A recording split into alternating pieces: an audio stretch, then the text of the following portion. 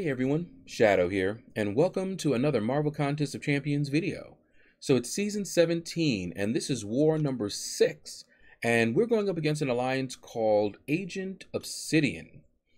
Now, we have been on a winning streak. We have won the first 5 wars of the season, and we're looking to make it number 6.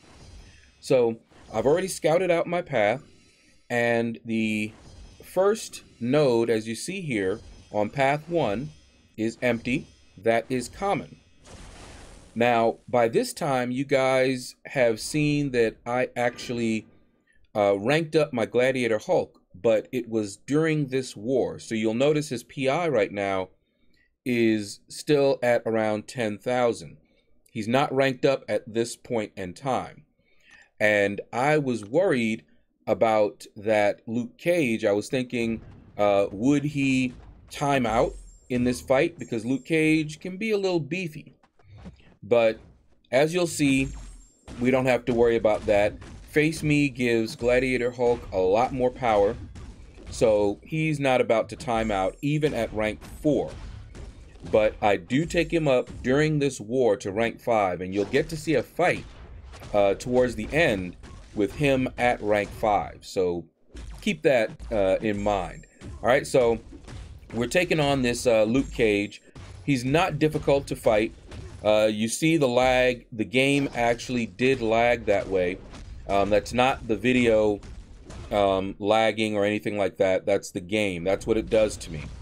I was actually considering upgrading my iPad when I got the stimulus check, but I think I'm going to first get an Elgato capture card. That should avoid any lag that is there with using Wi-Fi to mirror my iPad to the computer. And it'll also allow me to stream other games like on the PlayStation 4 that my sister has. But I do want to possibly upgrade my iPad. I don't know if that's the problem, but I am getting lag like this. So we'll see. And like I said, that was the game. So this first node here, I would have taken it, but it's Sentinel. And I would have taken it with Omega Red, but Sentinel being a robot, that's a bad matchup for Omega Red. So I just backed off and let one of my alliance mates go ahead and take that fight as he normally does. Otherwise, I would have been more than happy to take that fight. So we discussed things, and I'm going to take this mini up here instead. All right? So first fight, Morningstar. And we're on this empowered immunity.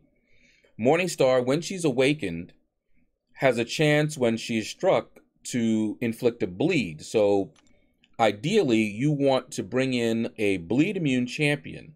However, Omega Red is even better than bleed immune. He does not take damage from bleed, but the bleed activates his death field. So because he's not awakened and I am running suicides, I start out with a death field as long as I'm bleeding there from the double edge mastery. But fighting with against Morningstar, an awakened Morningstar, he's going to have his death field active for pretty much the fight. You know, even if it goes down, I hit her a few times, I'm going to get that bleed on me. It's going to be great. Ignore that. Just made a mistake. Just as a transparency, what happened there, and I'll talk about it a little bit later, but there's some distractions, you know, because I'm recording it, and, you know, I'll record it, and then I'll look at something, I'll go, oh, I forgot to do this, and I get distracted and then get hit. That happened right there. I was trying to fight, and then I looked over at my recording, and I was like, oh wait, I need to do this, and just messed up. Okay, but we still got Morningstar down without too much difficulty. Next up is Red Hulk. So I bring in my boy Spider-Man Stark Enhanced. Now, on my stream, we were talking about Spider-Man Stark Enhanced, and as you can see, I still use him, but he does take some care in using him. He's a glass cannon. He hits like a truck, but you want to avoid getting hit at all costs because he takes a lot of damage when he gets hit. So you saw there, I was building up my poise charges by dexing attacks, and if there's any specials, dex that as well. And you can just see how much damage he does. So if you are comfortable with Starky, and I wasn't when I first played with him, he is still a beast of a champion. And as you see, I bring him to war with me all the time. Now, there may be a time that I do trade him out for someone else if I get a better option, if I see someone on my path that I need to deal with. All right, so now we've got this domino. Do you see the green around Gladiator Hulk? That's because at this point, he has been ranked up to 5. He was my 22nd rank 5 5-star. And I ranked him up because I use him all the time in war. And in our last war, there was a time where I could have gone in with Gladiator Hulk, but I wasn't comfortable taking that opponent out, I think it was a Warlock, with a rank 4. So, you know, I like to fight with Gladiator Hulk only when I know I'm going to have Face Me active. Face Me active, even at rank 4, he's just fine. In fact, if you play well enough, even at rank 3, he will be just fine if he has Face Me active. All right, so you can see I'm boosting up because we are taking our wars more seriously than we have. And now we're going to fight this domino. Now, I told you earlier about the distractions that can occur.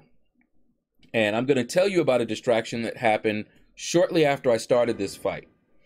I looked over and I noticed that I still had the dupe counter up from my crystal opening, because I did the crystal opening and then I went ahead and recorded this since I had everything set up still. And I was like, oh no, I've got to turn that off. So the fight has started and I'm moving towards it and I'm trying to find that, and I didn't make it. That's why you see I dashed back and boom, got hit. And I'm like, all right, fine. I'm just gonna have to try and ignore that, and I'm just going to take it out in edit, which, as you see, I did. All right, but that's what happened early on in that fight, and I'm like, you know what? I will not forgive myself if I die to this domino because I was distracted. She's already a very difficult opponent. She's on buffet, and that crit failure. You'll notice if you look over on the left-hand side, he does not have Face Me active all the time. You will notice when he gets a critical failure, because this domino is awakened, there is a degen component to the crit failure. All right, see there? Crit failure, now I have Face Me active. Okay? And here I am, I'm in the corner, and I'm like, no, no, no, no, no. I don't believe this is happening. I'm like, no, we are not doing this today. Not doing this. So you see, I fought my way out of the corner. You see, she's getting regen from the buffet, but I'm just going in. You know, no more backing up into the corner. You know, I was not going to do this. Firing off the special 1 to put a heal block will prevent her from getting that regen like that for buffet. But remember, I'm running suicides. So I'm used to avoiding my specials, but we got her down and I was so happy. I made that comeback. It almost didn't happen, and I believe that if he had been ranked 4, I would not have won this fight, especially after I messed up in the beginning. You see how close it was, and I really believe that had I not ranked him to 5, that fight would have gone differently. All right, so this next fight I didn't do. That was the last fight for this war. And all that's left now is to wait and find out how we did.